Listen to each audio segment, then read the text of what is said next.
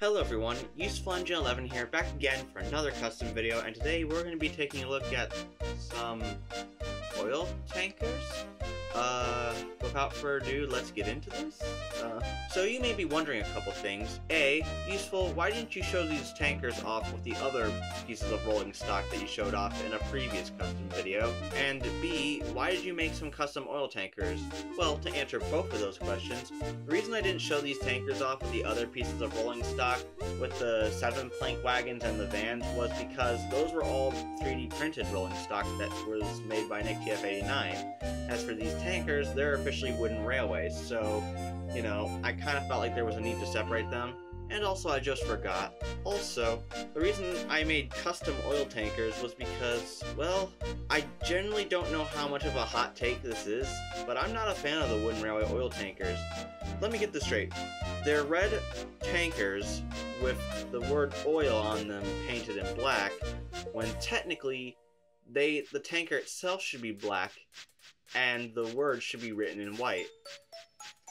I think you can pretty much see where I'm going with this. So yeah, I'm not really a fan of the wooden railway oil tankers, so I thought it was best to seek out some tankers and make some of my own. I got these tankers from Entertainment Junction almost a year ago when I went to a meetup in February from Thomas Critical, aka Tyler. So thank you very much, man, for supplying me with these tankers, because before that, I hardly had any. He also supplied me with this water tanker. It's a Day Out with Thomas one, and this fuel tanker, but I've already talked about this. Both of these tankers were, one of them was actually originally a milk tanker, which I was genuinely considering about restoring, but with how badly beaten up it was, I don't know if even I could have restored this. So I decided to turn it into an oil tanker, and one of them was one of the paint and play tankers, which are very, very good for customizing. Highly recommend the paint and play items for custom makers, but then again, there's nothing wrong with painting over official items either. I will admit, I painted these all in a gloss black because I don't know why, it just looked better.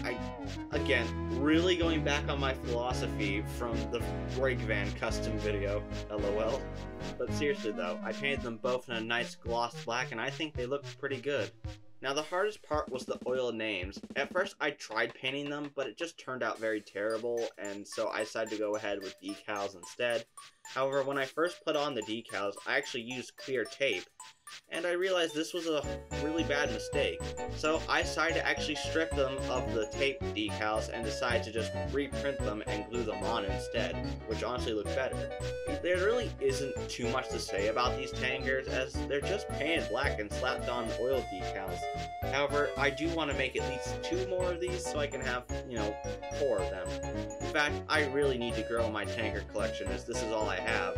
I've had this Tidmouth milk tanker for a long time, and of course, like I said, Tyler gave me all the other tankers, but I really need to expand my oil tankers, water tankers, Tidmouth milk tankers, soda or fuel tankers, and heck, I don't even have any tar tankers, so I gotta get my hands on some of those. So I guess enough about me ranting. That's pretty much it for this custom video. Without further ado, UsefulEngine11 signing out. Take care everyone, and I'll see you all next time.